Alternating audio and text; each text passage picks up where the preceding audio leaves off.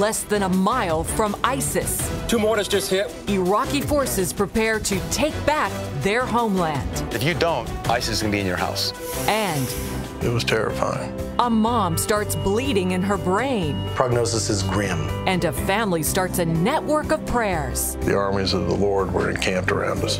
On today's 700 Club.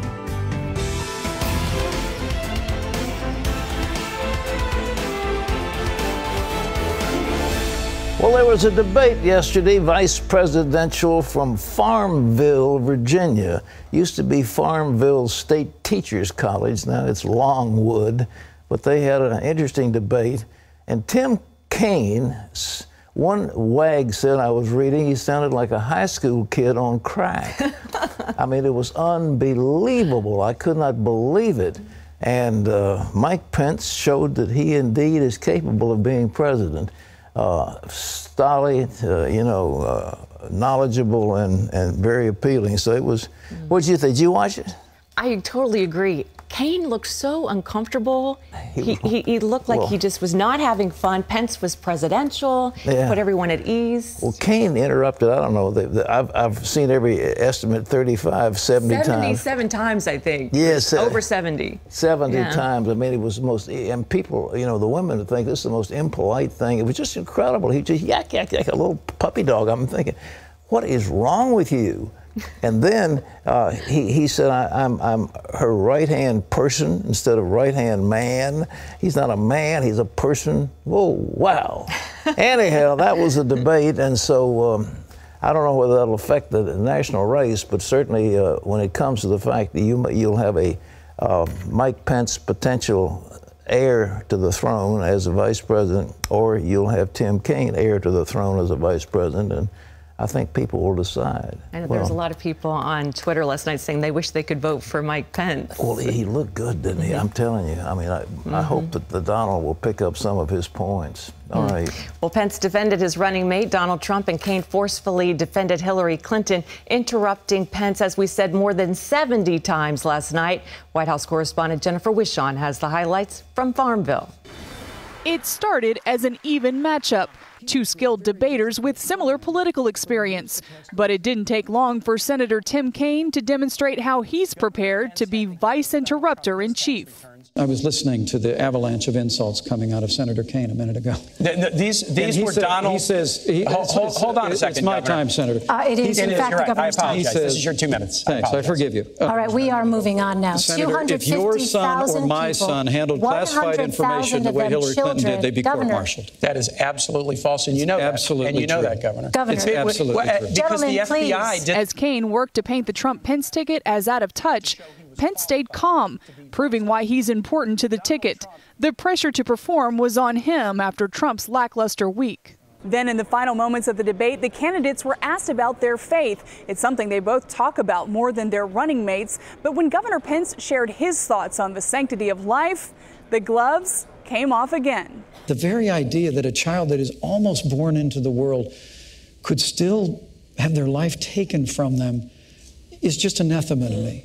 And I can't conscience about a party that supports that.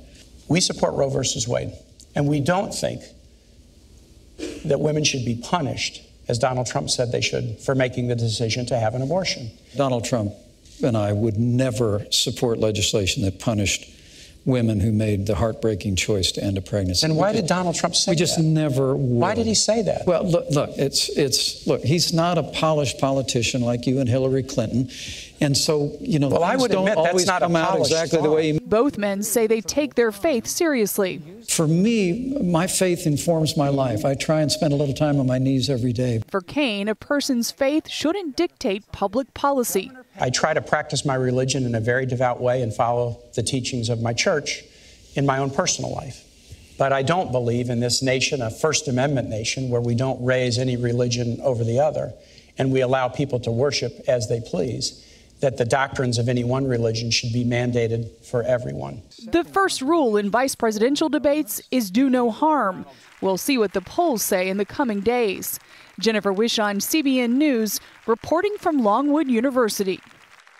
Well, it was wild. 70 interruptions. I mean, it was crazy. He was like a little yap, yap, yap, and a little dog outside yapping away. I mean, you know, you just say, shut up. And, you know, Pat, what really struck out to me was that Tim Kaine talked about his religion and Hillary's Methodist faith. And Mike Pence talked about his relationship with Jesus. It was such a big contrast. Totally. Well, the Catholic Church has already disavowed Kaine. I mean, the Virginia prelate, the chief Catholic prelate, has said, we don't buy what he says about these things. So in any event, let's go to our CBN News chief political correspondent, David Brody. David, who won it? I don't think there's any question, but what do you think? Well, I think it was a knockout for Mike Pence. I don't think there's any question about it. It was a TKO. I believe Tim Kaine needed the smelling salts afterwards, even, Pat. I mean, it was pretty nasty. You talked about how Tim Kaine was interrupting all the time, and it really didn't bode well for him. I mean, even as you look at the Democrats and the liberals even reacting to this, they weren't even too happy with the way Kaine approached this. So I don't think there's any question about it. But I think more than that, Mike Pence was really able to weave that campaign narrative, that Donald Trump campaign narrative, not just about making America great again, but this uplifting, conservative, Republican message that, quite frankly, Donald Trump wasn't really able to do much of in that first debate, Pat. Well, you know, what do you think down the road? Have you been out on the campaign trail? I mean, are there hidden voters that are going to go for Trump that are not declaring themselves yet? Yeah, I mean, I think there's a closet Trump voter out there. As a matter of fact, I remember Jenna Browder and I were in New York the other day, you know, for the last time for the debate, and we talked to some folks, and they're telling us, shh, we're a closet Trump voter in California, but we don't want anybody to know about it. So the point is, there's a lot of folks out there. If you notice, Pat, Donald Trump's polling is much higher when it's online polling. Why is that? Well, there's anonymity in online polling, and when you have to actually call someone's house and state your name, it's a much different. So I think there might be a tendency for a shock on Election Day. I will say this, that there's a Democrat strategist talking to me privately close to Hillary Clinton's campaign, say they are deathly worried about this silent majority, basically older white male voters who have been disenchanted in the past and may indeed come back for Trump, but aren't saying much right now. You know, that narrative I heard last night from Kaine that this deal with Iran, which was so terribly flawed in relation to nuclear weapons, the Iranians are going full bore and everything in the world. And, well, Hillary Clinton capped that, and they're not going to come with nuclear. And then he said the Israelis supported it. I mean, I couldn't believe that. Well, there were a lot of falsehoods last night, and that was one of them. I mean, Tim Kaine actually said that Hillary Clinton stopped Iran's nuclear weapon program. And afterwards, Brian Fallon, who is one of Hillary Clinton's spokesmen, echoed that as well, said, indeed, Hillary Clinton has stopped the nuclear weapons program. And I remember, I believe it was Megyn Kelly on Fox News saying, well, hold on, she didn't stop the program at all. So anyhow, there seems to be a lot of stuff that Tim Kaine was saying in that debate last night. I know folks will say Mike Pence was saying a few things as well, but Tim Kaine was saying a few things, even on immigration, that seemed to be quite a bit of falsehoods to him, where he was talking about how Donald Trump was talking as it relates to immigration, saying that Donald Trump wanted to get rid of all illegal immigrants. Well, actually, what he said, he wanted to get rid of all criminal illegal immigrants. And so there was a lot of stuff that was really not passing the smell test last night. Well, how does it look going in? I mean, we're so close to the general election now. I mean, how are you reading the overall? We see some of those polls. I don't know who to believe. What do you think? Well, I think we're going to see a tightening. I don't think there's any question about it. And there are a couple reasons for that. Let's start with the vice presidential debate last night. Look, typically vice presidential debates don't move the needle, don't move voters. But in this case, it may be a little bit different, and here's why.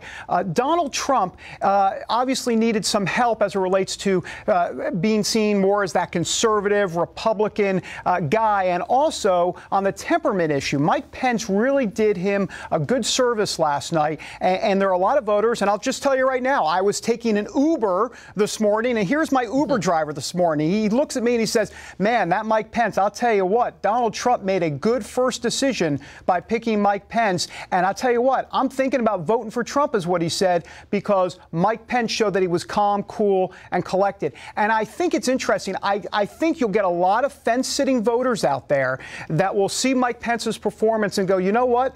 I don't know if I'm so much into Trump, but he's got that guy by his side who seems to be calm, cool, and collected. I may get there. Well, David, we'll see what happens, but man, it's coming down very close to the wire, and we'll be keeping you in Trump. And David has got his finger on the pulse, and we'll be seeing more of him as the days go on.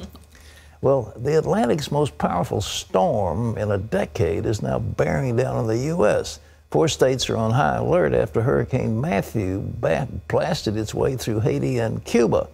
Our Operation Blessing team in Haiti says crops have been completely destroyed in that nation, and added this is like a tornado sweeping across the entire breadbasket of the U.S., taking out all the farmers. Well, that's what George Thomas is going to tell us about right now, but what happened to Haiti?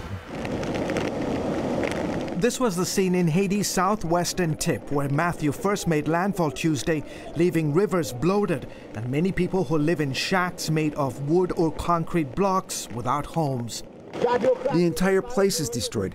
Nothing was spared. Nothing. All the trees were destroyed, ripped off. We don't have anything to help us survive.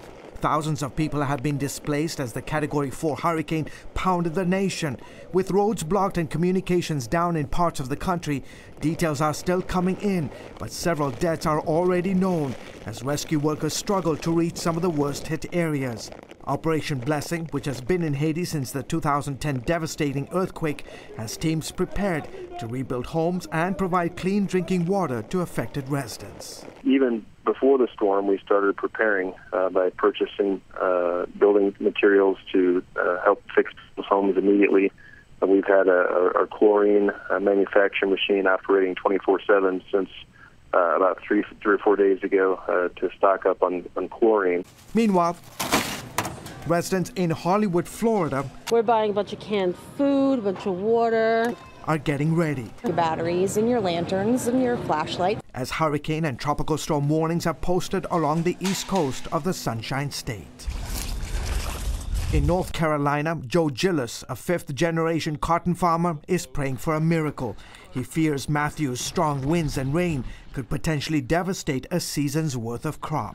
You know, the good Lord's going to do what he's going to do to us, and we're just going to have to keep the faith and hope that by some stretch of the imagination we'll make it through. In South Carolina, the governor there has ordered more than 1 million people to evacuate the state's coastline today ahead of Hurricane Matthew. We also anticipate averaging about 100-mile-an-hour winds. So this is something that we want to take very seriously. Haley joined governors of 3 other states, Florida, Georgia, and North Carolina, in declaring states of emergency, as forecasters expect Matthew to hit the southeast U.S. coast later this week. If you're able to leave early and go today, do that. Don't take a chance. Forecasters say it will likely take another day or so to get a better picture of the path and potential impact that Hurricane Matthew could have on the U.S. George Thomas, CBN News.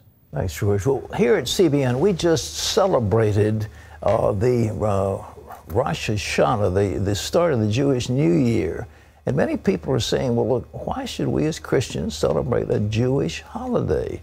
Well, when we had our celebration on Sunday night, I answered that question at our most recent, it was an all-staff chapel and largely attended. Here, take a look at what was said.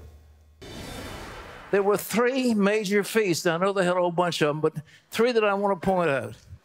The first had to do with Passover. And that was the time that they celebrated the leaving of Egypt when they went out into the desert and on to the Promised Land.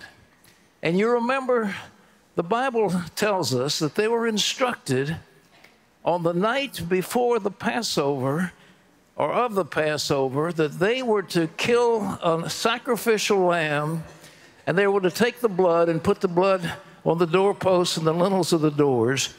And when the death angel walked through Egypt, he would see the blood, and they said he would pass over you. And it didn't matter whether those people in those houses were righteous or not righteous, whether they had been fighting or not fighting, whether they'd been good or bad. What it mattered was the blood there or not? And if the blood was there, the angel passed over and they were spared.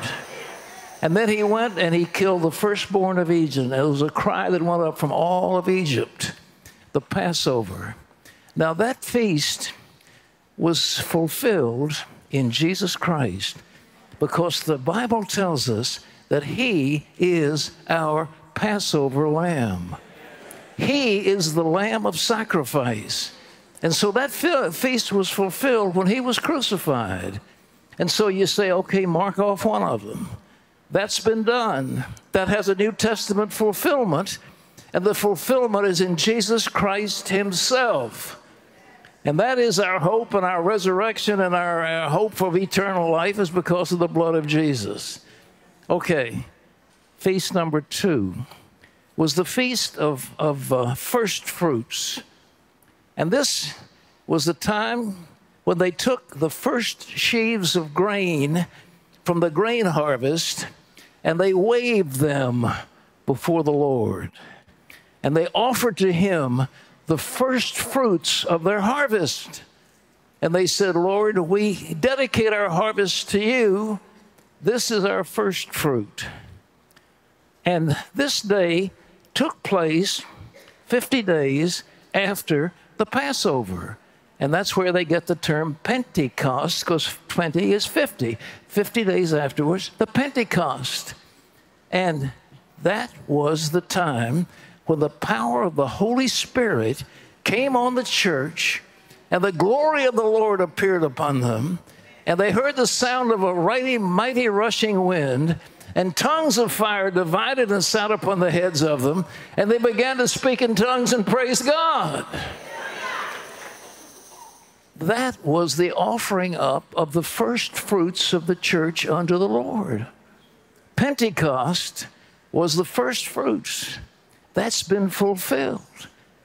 Also, you've got the Passover fulfilled in Jesus.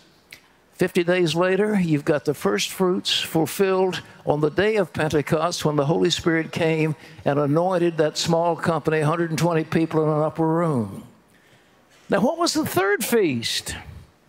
The third feast was the feast that took place after the final harvest. It was called the Feast of Tabernacles, or booths. And what was told to the children of Israel, when you get into the land, at this particular time of year, you're to go up and cut down branches of conifers and fruit trees and so forth, and come down and build booths for yourselves, and you're to dwell in those booths during this period of booths or shelters, tabernacles. And so they did that, and that was the third feast, because at the end of that they had a Feast of Tabernacles. But what was tabernacles? Tabernacles was a transition from the old to the new. It was the final ingathering of the harvest before a new year began. That's said earlier, the new year, Rosh Hashanah, is the new day of a new agricultural year. That's what we're starting. But we haven't yet had a New Testament fulfillment of the Feast of Tabernacles. I've been over in Israel. It was great. I'm in a hotel. You have to go outside on the terrace, and they had all those booths set up and, you know, little shelters over there and everything. It was wonderful. But we haven't had a New Testament fulfillment of it yet. Why not? Because the fulfillment of the Feast of Tabernacles is the final harvest, and it's the second coming of Jesus Christ. That's what that is.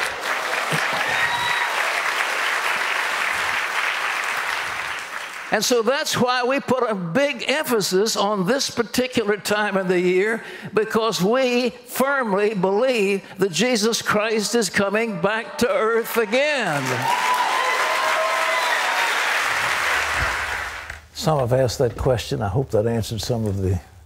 Isn't that true? The very first time I was in Israel, it was during the feast. Yeah. And it's such a celebration over there. It really is. For the Jewish people, but like you said, for us too, because we have that hope. Well, for them, it was an agricultural year. You stopped one and you started another one, and the Rosh Hashanah is the beginning of a new Rosh Hashanah, the head of the year. Okay, so 10 days from that, by the way, is Yom Kippur, which is the day of covering, kafar, covering, and we'll talk more about that. But anyhow, these things have enormous prophetic significance. That's why we're talking about it. Okay, Wendy, what's next? Well, still ahead, they're a modern-day band of brothers defending their homes from the horrors of ISIS. If you're a butcher, baker, candlestick maker, soldier or not, you come here. Because if you don't, ISIS is going to be in your house. Chris Mitchell reports from the trenches of the war zone when we come back.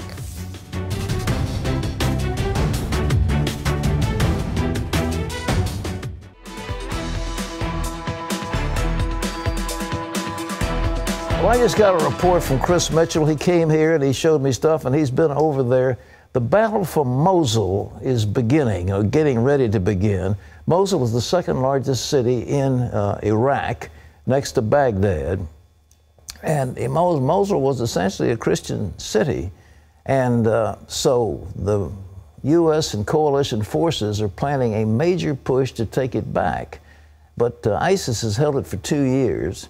And although they are diminishing, I think their number of fighters is now down to about 4,000 or 5,000.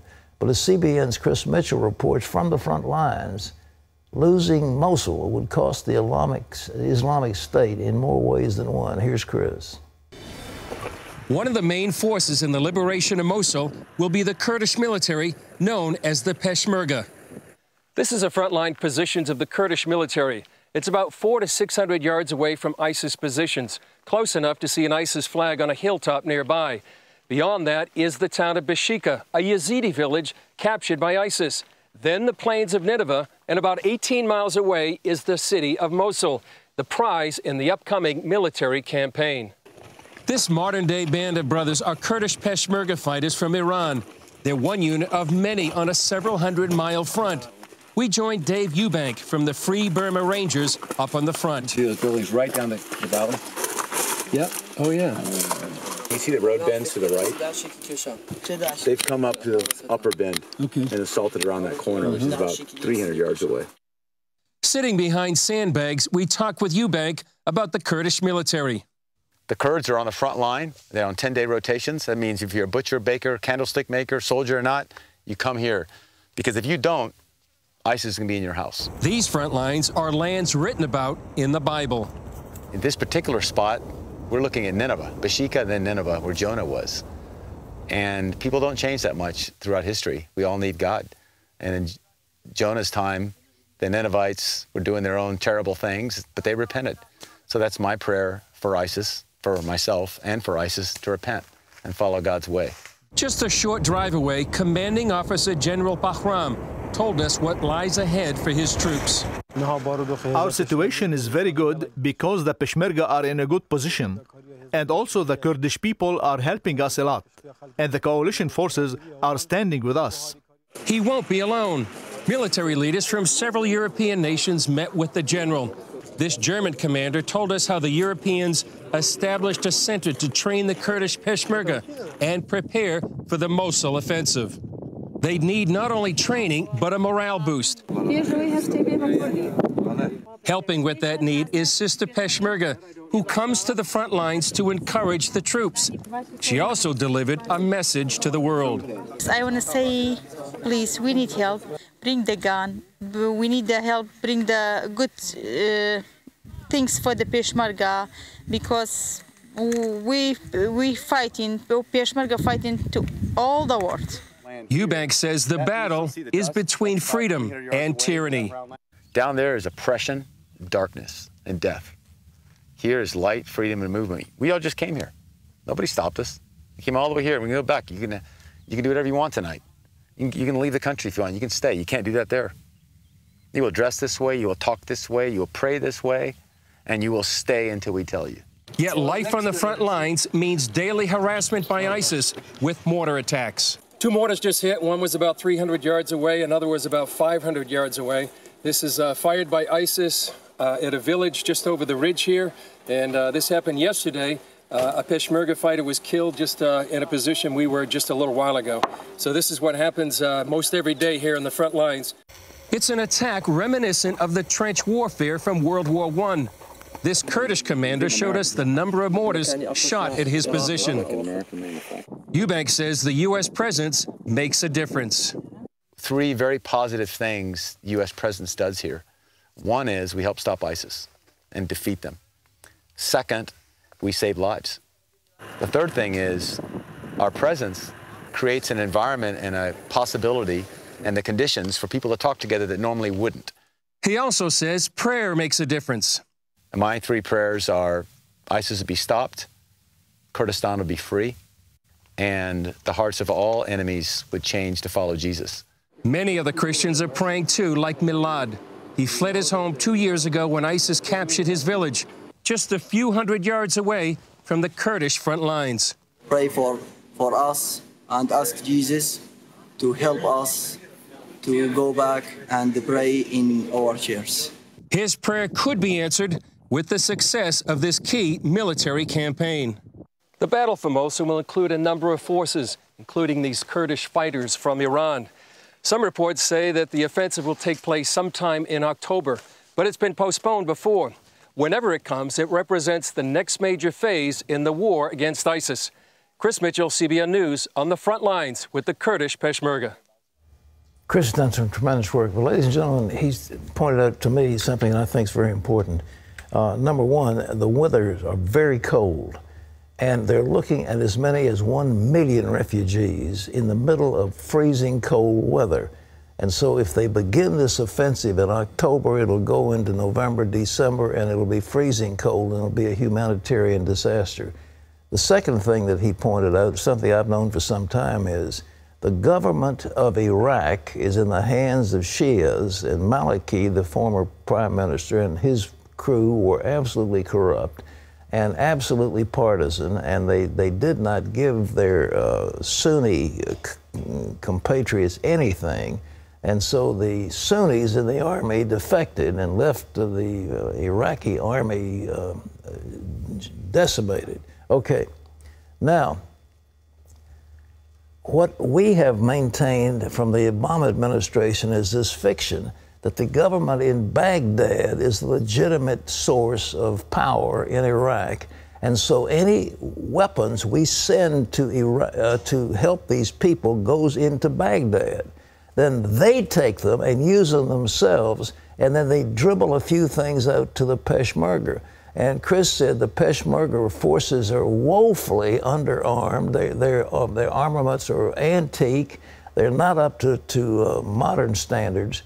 And if we just would give the stuff directly to the Peshmerga, directly to the Mosul fighters, they could defeat ISIS in a heartbeat. But instead, we're siphoning the money down to Baghdad where it's being dissipated. But anyhow, that's the way it goes. But these are brave people, and they are fighting for their homes, but they're fighting for us. And if Wendy was there, she and I would be up on the front lines. We would be there. I would want to do it, to smell the cordite, listen to the bombs. I would be keeping my head a little lower than Chris did, though. But he's brave. Well, Chris said that there are snipers, and they told him you've got to be careful because the sniper can be looking through a telescope a couple miles away and hit you. And so, you know, he's got to be careful. But, you know, you think it's the front lines in more ways than one. Absolutely. But they, you know, but we've had a screw up. We've got to arm those Peshmerga. We've got to do something to help the Kurds. Okay, pray next. for them. All right, well, up next, a wife and mother with bleeding on the brain. If she survives, she may never be the same. She may have complications of, in essence, stroke-like symptoms. These are people who are oftentimes in persistent vegetative state. See how this woman receives a miracle. Plus, we're going to be praying for you and your needs when we come back.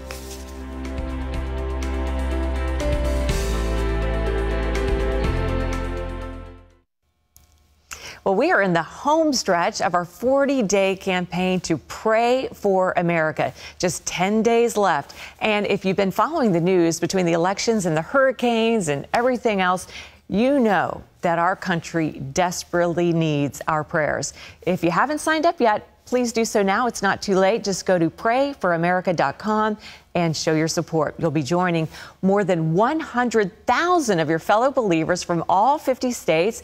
And you can also call us. The number is toll free and easy to remember, 800-700-7000. Tell the person on the other line that you want to pray for America. And on behalf of a grateful nation, we say thank you very much. So we're all praying, Pat. Well, when Tina Hare was struck with a brain aneurysm, doctors held little hope for her survival. But her husband, Randy, says, no, I'm holding on. I've got a word from God that Tina would live and not die. Watch this. In early June of 2013, Tina Hare was having a tough day.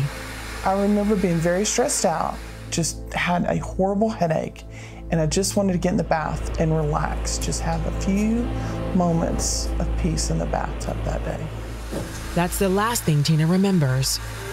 Moments later, her son John heard a strange sound coming from the bathroom. She was trying to say, help, help, but sounded like, hoo, hoo. John ran to get his father, Randy. I went in the bathroom and saw her laying in the tub on her stomach, making this horrible noise, and it was terrifying. Randy offered a desperate prayer and then called 911. First thing I said is, Jesus, please help me.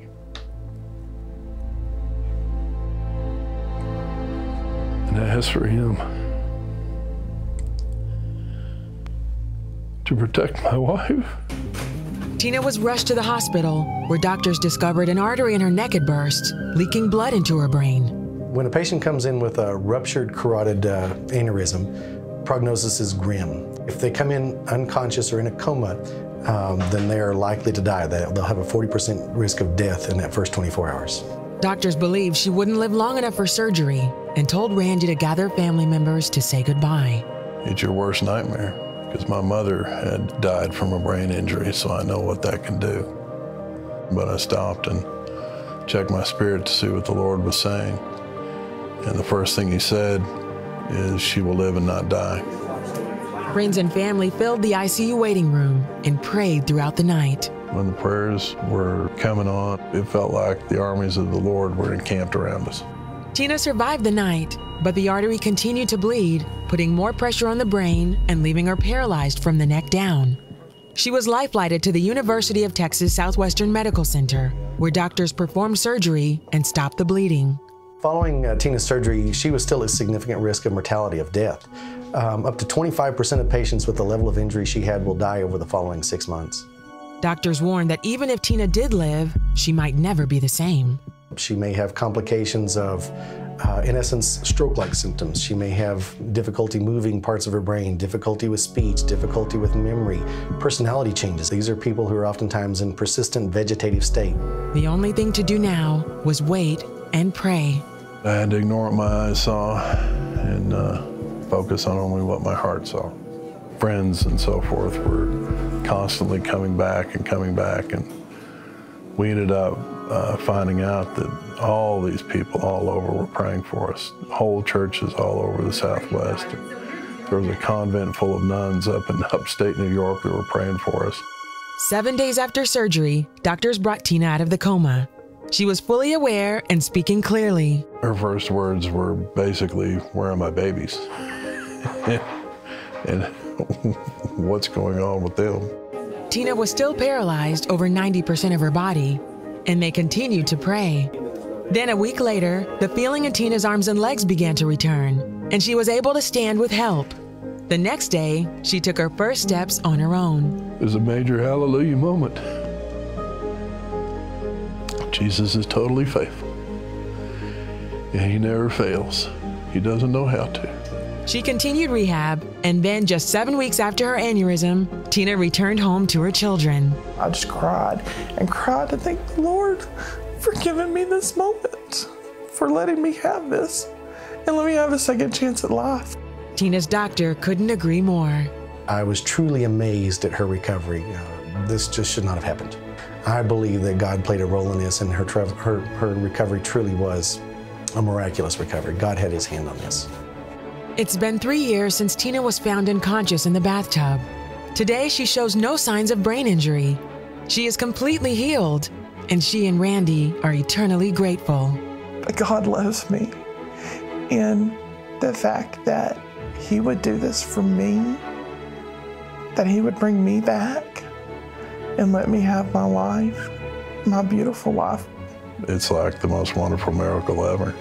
For I don't know how long after that, after she got out of the hospital, whenever we'd be somewhere with our children doing something, I'd hug her and say, this moment's brought to you by the Lord Jesus Christ, without whom it would not be possible. Man, a miracle of God. What a wonderful report. Here's something, by the way, to add to that, if you can do such a thing.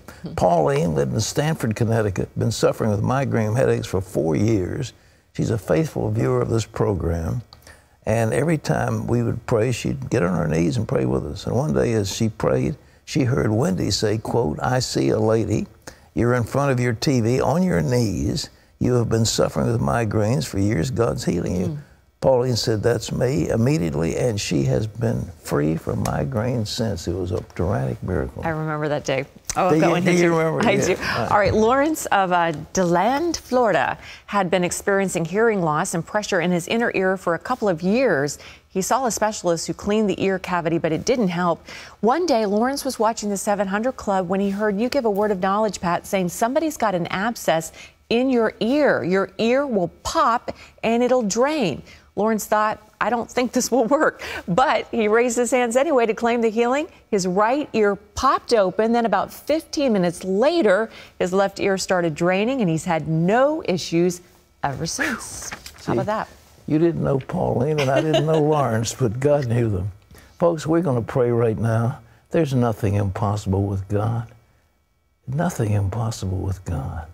Thank you. We're going to join hands right now. Father, I join with my sister in Christ, and we believe for your miracle power.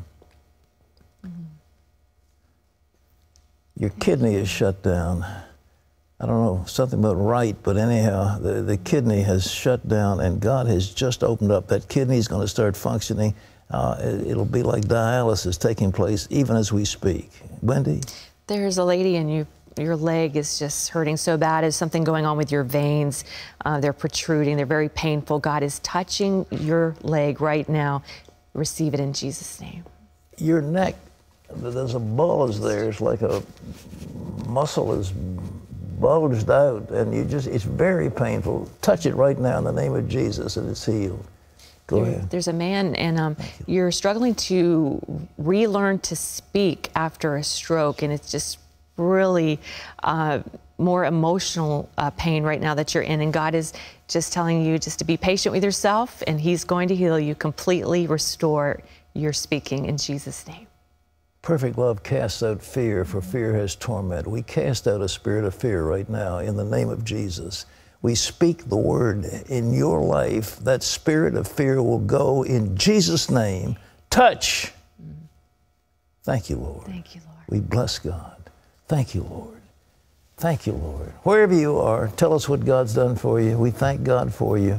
1-800-700-7000. It's easy to remember. 700-7000.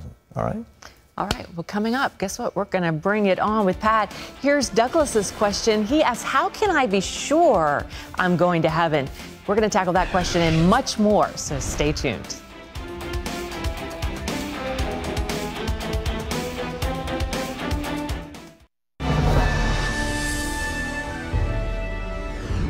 And welcome back to the 700 Club for this CBN News Break. Former President Bill Clinton is calling Obamacare, quote, the craziest thing in the world. You've got this crazy system where all of a sudden 25 million more people have health care, and then the people are out there busting it sometimes 60 hours a week, wind up with their premiums doubled and their coverage cut in half. It's the craziest thing in the world. Hillary Clinton's press secretary called her husband's statement shorthanded and said he has supported Obamacare since 2010. On the other hand, Donald Trump thanked President Clinton for his critique of Obamacare, saying, quote, at least he's honest. Franklin Graham says one issue outweighs all the rest in this election, the future of the U.S. Supreme Court. He emphasized that the next president's choice for a new Supreme Court justice will impact the country for decades to come. Graham called for a Christian revolution in the nation while visiting Michigan on his 50-state Decision America tour. He also said abortion and same-sex marriage are sins against God, and, quote, just because it's the law of the land doesn't mean it's right. Graham wraps up his Decision America tour next Tuesday in North Carolina. Remember, you can always get the latest from CBN News by going to our website. It's cbnnews.com. Pat and Wendy are back with more of the 700 Club. It is coming up right after this.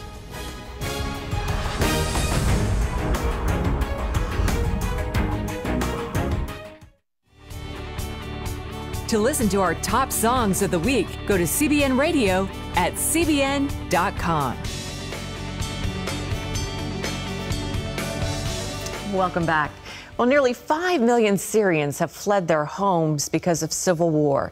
Many of them are children now living in refugee camps. That's where we met a young girl named Rahaf and discovered that she desperately needed surgery her family couldn't afford.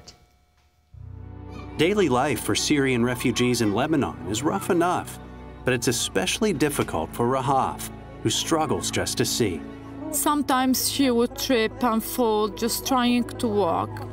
Kids in the camp teased Rahaf and I tried to comfort her, but I knew she was suffering and there was nothing I could do. Rahaf's mother told me how their family was forced to run from their home in Syria because of the civil war. Dodging bombs and sniper bullets, they came to Lebanon hoping to start a new life. But the Lebanese government won't let Syrian refugees get jobs. We're not allowed to work, but we still have to pay rent to keep our tent in this camp. We're in so much debt and we can't even afford food, much less the surgery needed to fix Rahaf's eyes. When Heart for Lebanon, which is supported by CBN, found out about Rahaf's problems, we got her the corrective eye surgery she needed. Now Rahaf is able to study at the Hope Center, a Christian school for Syrian refugee children. Here, with the support of CBN, kids are learning math, Arabic, and English. I'm really happy now because I can see to read and write. I can even play outside with my friends without falling down. Rahaf has become a different person since the operation. You have given her a future. She smiles a lot now, and that brings joy to our whole family. The children at the center also get to watch Superbook in Arabic and learn about Jesus Christ. I love Jesus because he forgave us of our sins. He has been with me and protected me during the war and all the bad times. We also give food to Rahaf's family and thousands of others in the refugee camps every month. You are the only ones that have truly cared for us and the other refugees. The kids are so happy when you come, and we always talk about how amazing the food is while we prepare it. We sit down to a meal and we say, God, please bless these people as they are blessing us. I want to thank Heart for Lebanon and CBN from all my heart. Can you imagine having to flee your country because of war, having to live in a tent, not knowing where your next meal is coming from? That's what's happening to these people. But CBN is there, and when you join the 700 Club, you're there too. You are helping these people that right now they are completely dependent on Christians. A lot of times it's the Christians that are showing up that are helping the Muslims. So we need to do that. We need to be there for all of these people that Jesus died for them, and we want to be there for them to help them. And when you join the 700 Club, we have a special gift for you right now. It's called The Gospel of John. It's read by our very own Pat Robertson. This is a great thing to put in your car, and you can listen to it on your way to work, on your way to the gym, wherever, and just really enjoy hearing the Word of God when it's convenient for you. Well, Amen. Before we get into our Bring It On, I really enjoyed coming out to meet your new horse last week. Oh, did you? Habanero? Habanero hot sauce. See, he's a beauty. He is a beauty. There you are. Yeah. I took a picture. That's bless your heart, you did indeed. And that's your trainer. Yeah. Well, she takes care of the horse. She takes care of the horse, right? Barn helper, but that's a beautiful horse. He's trained into Prix Saint George, which is one level below Grand Prix, and he knows more about the stuff than I do. But you get some good pictures. I love this picture. because you both look like you're laughing. You both look like you're having a good time right there. Your habanero, it's like looks like he's smiling. For you, right? Yeah. He's an Andalusian. He's a beautiful thing. He's Spanish, and so I tell the girls we're going to do Spanish missionary work, and so we go out and there. And let me just tell you, I mean, Pat doesn't just like gallop around. He does all these very special things that I have no idea what you call them, but. Well, it's dressage, and he does piaffe, and he does passage, and he does pirouette, and he does, you know, flying changes, and he does hand gallop. He does all this stuff. So it's fun to have a good, well-trained horse. It's very impressive, I can tell you that. Well, I'm glad you did. Please come back. You're always welcome. Thank you. Good pictures. Okay. Well, we are going to bring it on right now. We're going to start with Douglas, and he writes in, I really want to be confident that when I die, I'll be in heaven. I can't think of anything more important. How can I know for sure that I'm saved? Should I feel differently than I did before? I'm confused. What do you think? Well, you've got to believe the word of God. You know, John 5:24, you know, he that hears my word and believes on him that sends me has everlasting life and shall not come into judgment, but is passed from death into life. For God so loved the world that he gave his only begotten Son, that whosoever believes in him should not perish but have everlasting life. The Bible is filled with those promises, and you need to stop playing with it and just say, look, I believe it, I'll take it. Now, I tell you what, now I don't want to say that's true, but you may have some sin in your life. You may not have confessed, you know, who you are and what you've done. Get right with God. If you're still playing around with something, if you're doing something that's sinful, you will not have a confidence in your heart. If the Bible says, if my heart condemns me, then God's greater than my heart. But if it does not condemn me, then I have confidence before God. So ask yourself, what am I doing? And I'll give you the word. The Bible says it, you can believe it. But in your own life, don't hold back. All right? All right, Debbie says, do I need to tithe on my inheritance? Well, I think so. I mean, the inheritance is, hey, you've got $1 million extra coming to you, so you give $100,000 to the Lord, and you got $900,000. It's all yours. It's tax-free, and you can enjoy it. I think I would say yes. All right. I definitely would. I mean, because it's not something you pay taxes on. Sure. All right. Ben says, I've been a Christian my whole entire life. There have been days when I've asked God why things have happened to me. I never even seem to get an answer. Why does he seem silent? I want to do what God wants me to do, but I need his direction. Listen, God will move heaven and earth to keep you from being misled. So what you do is surrender to him. You say, Lord, I surrender to you. I'm yours totally. I'll do whatever you say. Please lead me. And believe me, God will move heaven and earth to keep you from being misled. He will answer that prayer. All right? And Valerie says, my husband and I have been married for 4 years, and he drinks alcohol about 5 to 6 days a week. When he has too much, he becomes verbally abusive and says very degrading things to me. Then we'll go 2 to 3 days and not even speak. I also caught him viewing pornography, but now that he knows I know, he erases his browsing history. I've prayed over this matter during the past 4 years and have been counseling with him, and I've gone alone as well. The stress is affecting my health. I think it might be best for us to separate, but I need some godly counsel. Please help. All right, here it is. I don't think God intends you to live in a situation like that. I think your husband's playing with it. I don't know if he knows the Lord or not, but I think the time has come for an ultimatum to say, look, I'm not going to stand for this pornography. I'm not going to stand for your drunken tirades. I'm not going to be the subject of your abuse. I'm not going to do it. And we go to counseling, or else I'm going to ask for a degree of separation. That doesn't necessarily mean you divorce him, but it does mean that you are separated from this. You shouldn't have to live under that kind of torment. God calls us to peace. He doesn't call us to constant warfare. And but I think you lay it on the line. This guy's playing games, and he's using you as a foil. He perhaps shouldn't be married. I don't know, but I know he apparently doesn't know the Lord. So lay out something for him, okay?